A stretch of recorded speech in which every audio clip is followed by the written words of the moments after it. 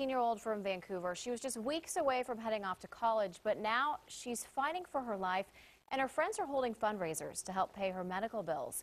Mandy Lathim is in critical condition at a hospital in Redding, California. The former Mountain View High School student was with 3 friends on their senior trip to Santa Cruz earlier this month when their car drifted off I-5, rolling 3 times and ejecting Mandy and one other person.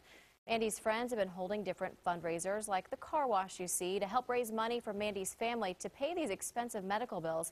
Mandy's friends say she always puts others first. She volunteers all the time, and she is always working for other people.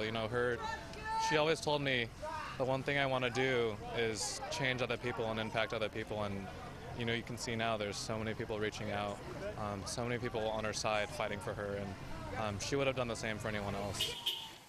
Hundreds showed up to this weekend's car wash to show their support for Mandy. So far they've raised about $4,000, and if you'd like to help, we've posted a link on our Facebook page.